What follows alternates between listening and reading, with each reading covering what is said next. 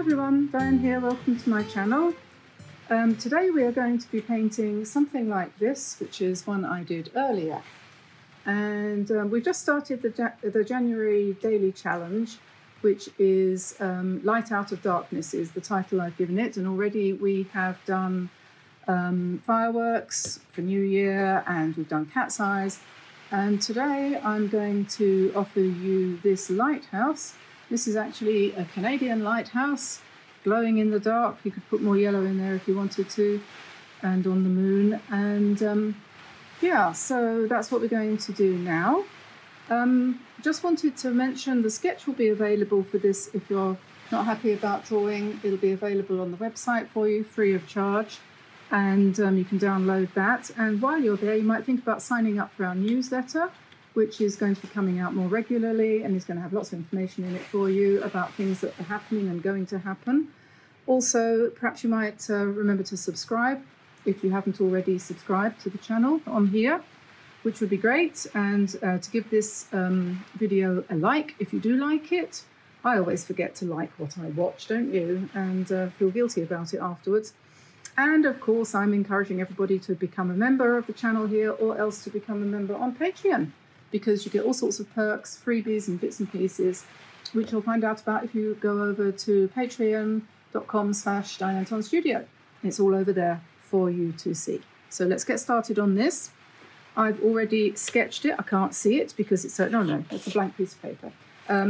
Yes, working on Meaden cold press. This is 10 by 7 inches. Links in the description below the video for this, and I have sketched it. You might not be able to see it, but you will see it as I start to paint. I'm a bit short of time today, so I thought I'd better do that. And now I need to talk about the paints that I'm going to use. I've switched from Kuretake for today, and I'm going to use tube paints because a lot of people, some people, one person, two maybe, has said, what happened to your little dishes? And like I said before, they've just been hibernating and they've come out of hibernation now. They're going to go back into hibernation, I think, if the weather carries on like this. But anyway, so what we're going to be using today, if you've got Naples yellow, that's a good one to use for the moonlight and for the rising sun. That's Naples yellow here. That's one kind of Naples yellow. You can see how pink it is. That's actually quite good for what we want. Some Naples yellows are much yellower than that, but it doesn't really matter. Or you could use buff titanium. This is the Daniel Smith one. Or you could use yellow ochre or raw sienna, which are both perfectly good substitutes for Naples yellow. In fact, that's what Naples yellow is made from. White plus raw sienna, or the other one I just said, which I've forgotten. So that's that. Then I'm going to be using a dark brown. You could use burnt umber. This is Van Dyke brown from the Old Holland range, but it's pretty much the same as burnt umber. So we're going to use that. We're going to use black, lamp black, and we're going to use something like indigo or phthalo blue or something dark blue. We're going to need a tiny bit of dark green. This is, I think, Winsor Green, and also alizarin crimson. So those are the colours that we need. I'm just going to put out a little bit of this dark brown here. And when you start to paint, if you haven't painted with these ones that you keep out in dishes or on your palette, you might want to wet them a little bit before you start. But to be quite honest, I don't usually do that, because then I find I've probably got too much water in the dishes and it gets too diluted. So we don't bother with that. I've also got, they don't dry out anyway. They're better made now than they used to be. They used to, but they don't anymore. This is a Meaden mixing plate, which we might need, probably will. I've got some bits of credit card here, which I'm going to use for the rocks on this painting, and brushes. This is a size 7, I think. Yes, it's a 7 round. This one is from Drawell. Drawell is a Japanese company. You can get them from the link in the description below if you're interested in buying the brushes that I have been using for many, many, many years. They're not very expensive. They will ship from Japan. It's about $30 for the shipping, but the brushes are practically free. Even now that the prices have gone up, they're still very cheap. And here's another one. They have two ranges. This is the Maestro, the black one, and this is the number 11-2, which is the red one. They're both about the same price, not much in it. This is a little bit finer, has a bit of a better point. I like them both. I use them a lot. I'm going to use them today instead of the Craftimo ones for reasons which shall remain a secret. Okay, so here's my sketch. I'm going to sit down and pray that this rain stops, which I don't think it's going to.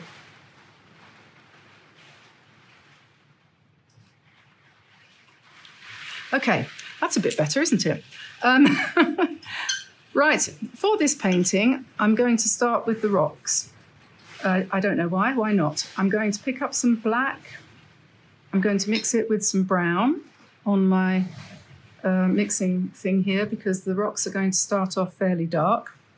And I'm just going to very roughly and impulsively just paint in some nice dark here. And after we've done this, we will, what's the word? Scrape it. That's right. We will scrape it with the credit cards. It doesn't matter exactly how it goes. Just make it seem to go into the distance like that. Can you see what I've done? Make it smaller as it gets further away. And leave a few lights if you want, but you can always put them in afterwards using white paint if you want to. If you want to increase the amount of snow, I think that's meant to be what I've painted in this other one here, what I've already done, the one I did earlier. The white bits on here are meant to be snow. So having done that, then you're going to get your credit card, and I cut the corners off, so I've got different options for scraping. That one looks like it's breaking. It doesn't really matter. And then we're just going to come in and scratch away the paint in a loose and random way without worrying too much about details. So just anything like that will do. That's fine. And then we'll forget all about it. Ignore it. We're going on to the next thing. Now notice I used the big brush for that. I used the number 14 round for that, just to get it done quickly without too much fuss. Next thing, we're going to need some blue for the sea. And I'm just going to drop that in on the horizon line so we know where the horizon is, and let that come down. I'm not going to touch my rocks because I think they're probably still wet a little bit. And then we'll just kind of blend that and leave it like that. We'll do the front later. Okay, now the sky. Now, I don't know, you can put the moon anywhere you like, and I've drawn it there. And there are lots of different ways of doing a moon. Lots of different ways of doing a moon.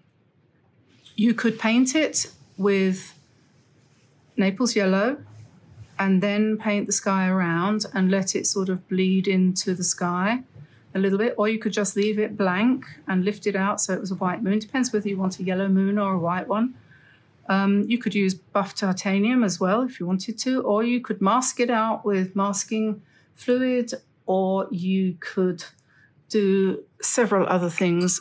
But I think what I'm going to do this time, on the one I did earlier, this one,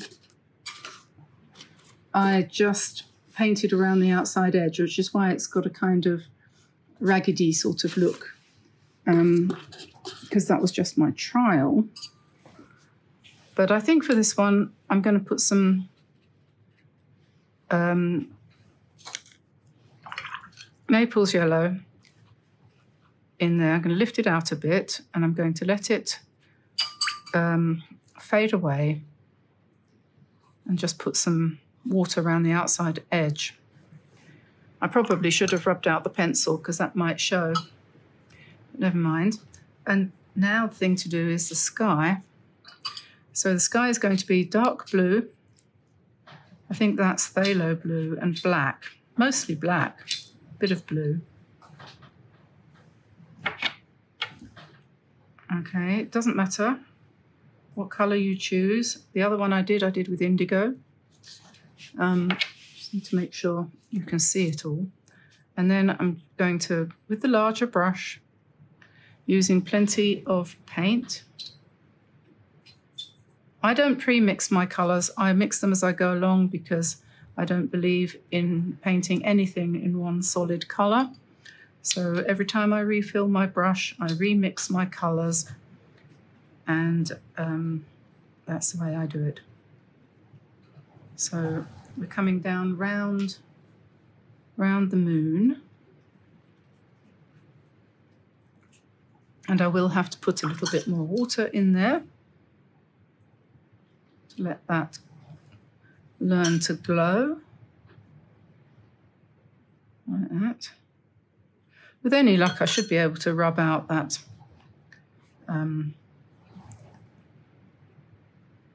pencil line, or it won't show, one or the other, or I'll forget all about it.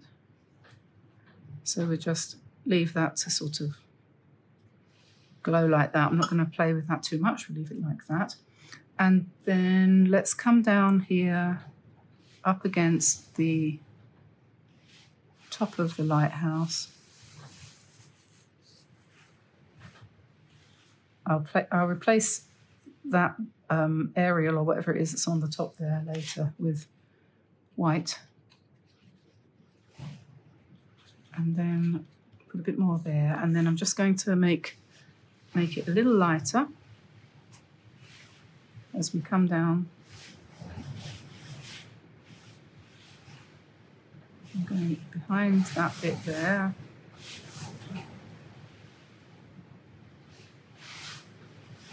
And we've got a tree here, but I'm painting behind the tree.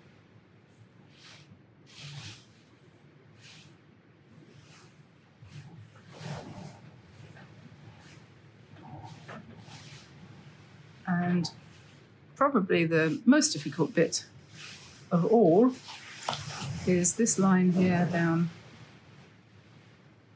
along the edge of the lighthouse. Try and keep that straight.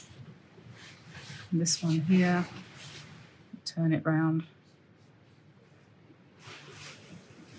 Try and keep that straight.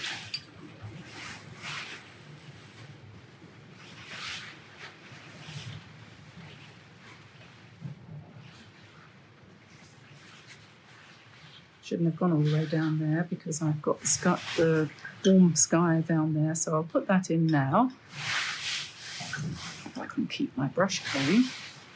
So we'll add a little bit of red to some Naples yellow to make a bit of a pink.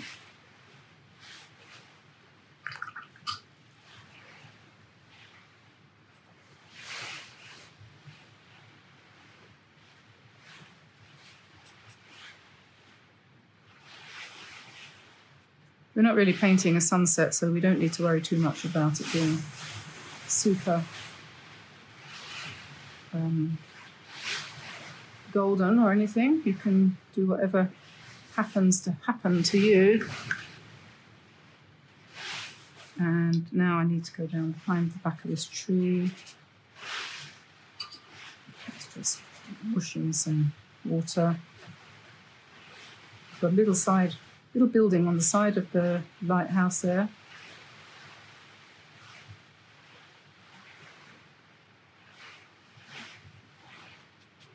And we'll just whoosh it all in.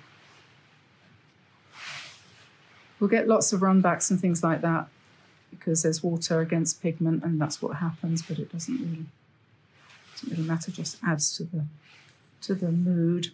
And then we want to put some the water in the front here, which is going to be sort of greyish because it's kind of stormy, you know. So we'll do that, just dash that in, leaving whites for the reflections and the light.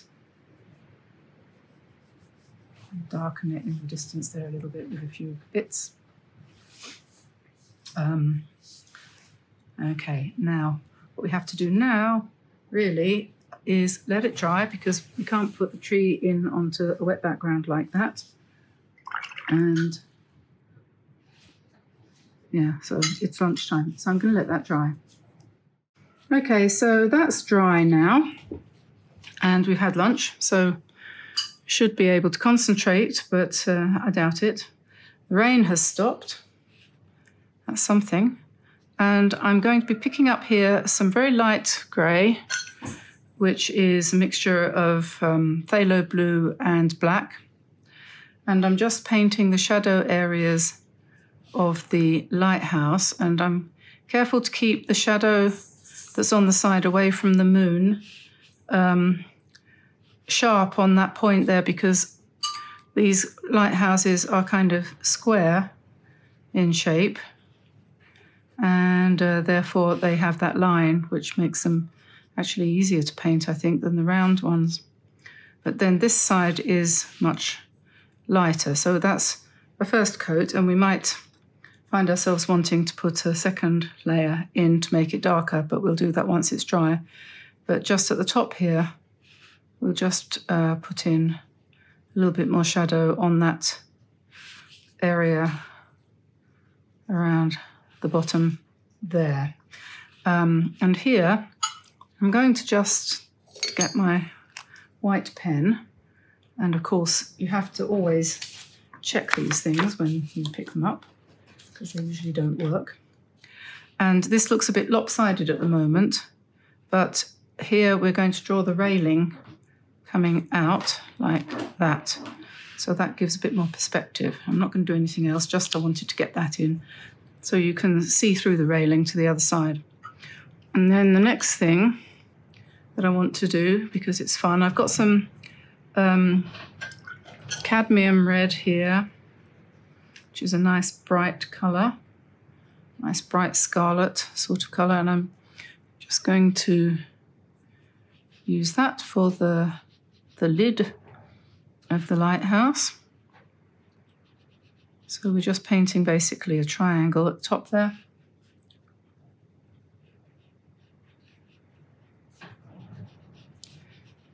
Remembering to keep the perspective lines more or less parallel, so that curve echoes that curve and that one as well. Leave a couple of little spaces for reflections of light. And then really it's going to have to come down here too, so we'll just keep that going. And then maybe if we add a little bit of alizarin crimson, which is a darker red, we can make that red a little bit more shadowy. You can come in there, and then perhaps we might have some of the what do you call these, rails or window bars, or I don't know what we would call that, but the bottom part of it is red as well. So I'll just paint that in red.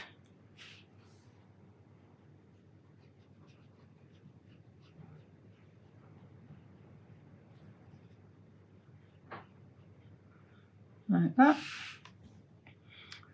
Okay, and we're not going to worry too much about too much in the way of red, but it's nice to have an accent colour like that. And what I'm also going to do is I'm just going to take a little bit of white and go over, there's this kind of bulb thing at the top. I'm going to paint it in white first. And also it has a, I expect this is probably a radio mast or something coming up the top. And then your railings coming in here. You can use your end of your brush if you want to do the railings with. Or you can use a white pen. So I'm showing you both. And they both look fine. And then I have to wash that brush off. Down here we've got these windows, which are going to also be dark bluish black, or you could make them brownish black, doesn't matter, just as long as it's dark. And you can paint them in like that, leaving little white window bars if you want. Or you could just paint them all solid and then afterwards put the window bars in.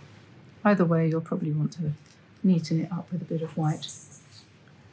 Then I think the next thing to do is going to be the trees. And so we'll get some green. This is Winsor Green, I think. It really doesn't matter.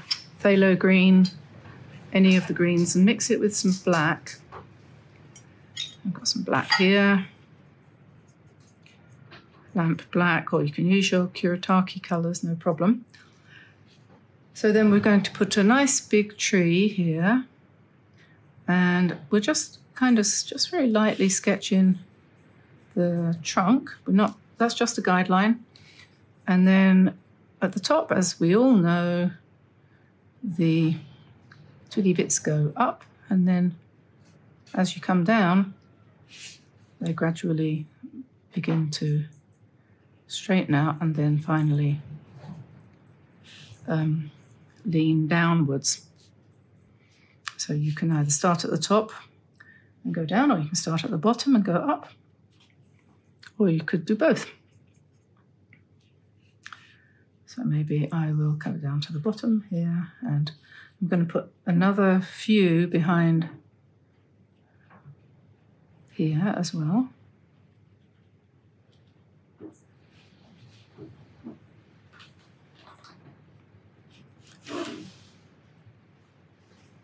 Going to have some areas where you've got a little bit more shadow. Leave a bit of light as well to pretend that it's snow.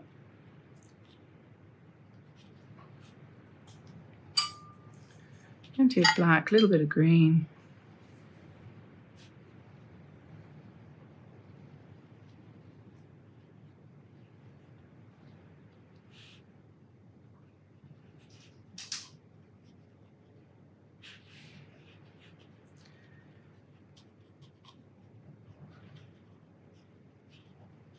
We all get a little bit nervous when we're trying to do this kind of thing because you want to be relaxed about it, but it's not that easy, is it? So anyway, that'll have to do. And then in my original, I had a bit more dark around this area here, as if there was some kind of a platform being built there. So we'll just see if we can do something along those lines. Use a bit more of the black as well to make some of the areas of the rocks quite a bit darker, way up against the lights, right? So just darken it against the lights.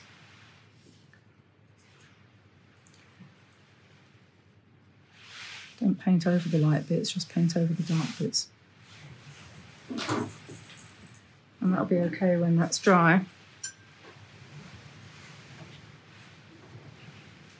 And then we might want to put some, because it's wet along the edge here, so don't paint over the white, but just put a dark black behind the white to indicate where the water is beating up against the rocks. I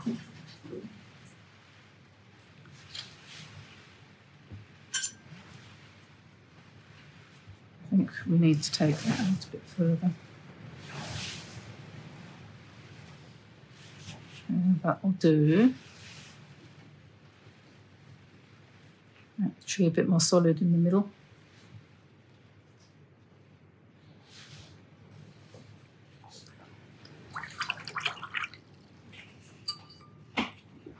And then in my original, there was a kind of little building here on the side. I think I might do it in a sort of pinkish red colour.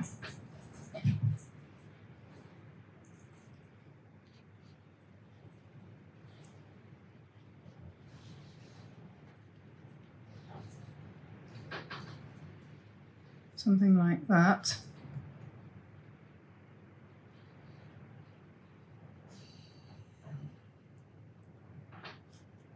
And then we want some dark green for this here tree.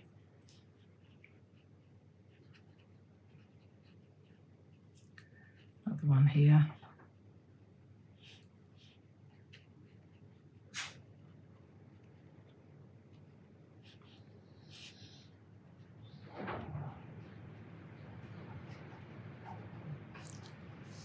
Okay. Just vary the heights of the trees. Try not to let your organizing nature do them all the same height. It's very easy to do that. We'll put some windows on there later. Okie dokie. Now I think we might need to use the pen a little bit. Where's my white pen? Hopefully this is dry. I'll just go around those parts of the window. I'll do that there too. Doesn't need to be anything complicated. Maybe we need a little bit more. A little bit more dark under here.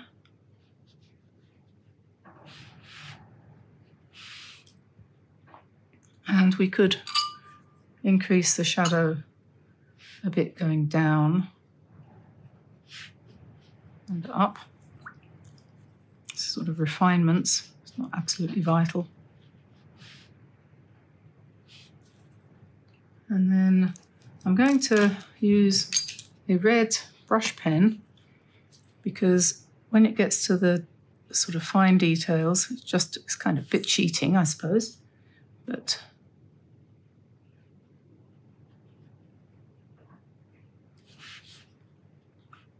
and then you can make the red a bit darker quite easily using one of these pens. And then I wanted to go over that as well.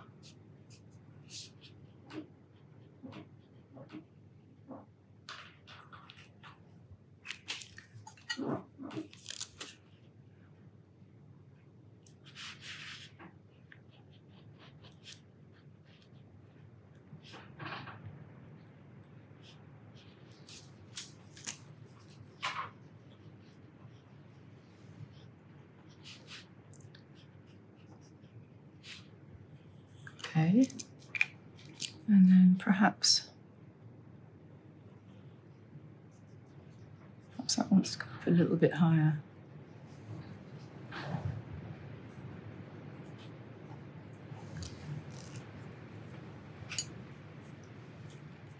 And then you could, if you wanted to,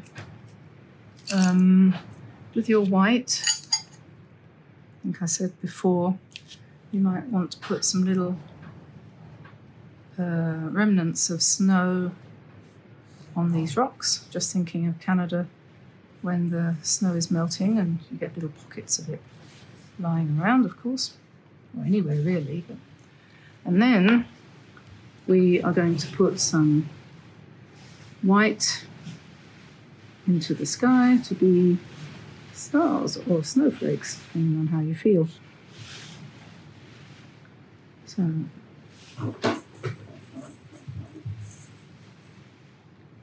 we'll do plenty of them.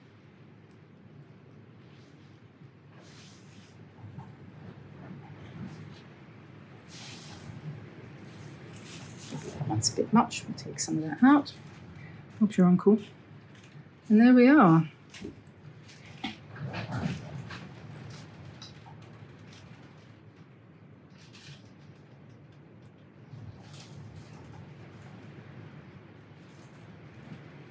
And if you want to, you can sort of do all sorts of twiddly bits by using a small brush. And you can come in here and sort of cut into that and make it a little bit neater if you want to. Or you can just leave it the way it is and say to yourself, that's just an indication of detail.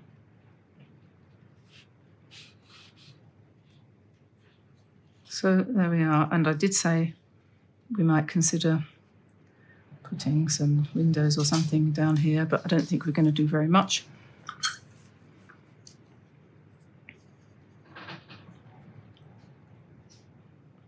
Some shadow on the side of the building there. And, oh yes, snow on the tree.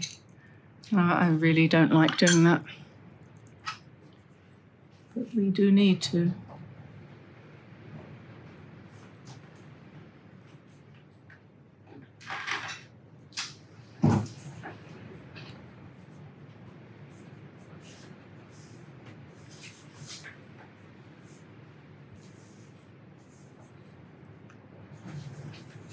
So there we are. Snow on the tree. And there we are. That is our lighthouse done and dusted. So if you liked that, if you want to give it a go, give us a like and subscribe. Don't forget all the things I said at the beginning. Go back to the beginning and listen again. Save me from having to say it all over again. And there we are. So I hope you enjoyed that. And I will see you again soon. So I'll say bye-bye for now, everybody. Bye-bye.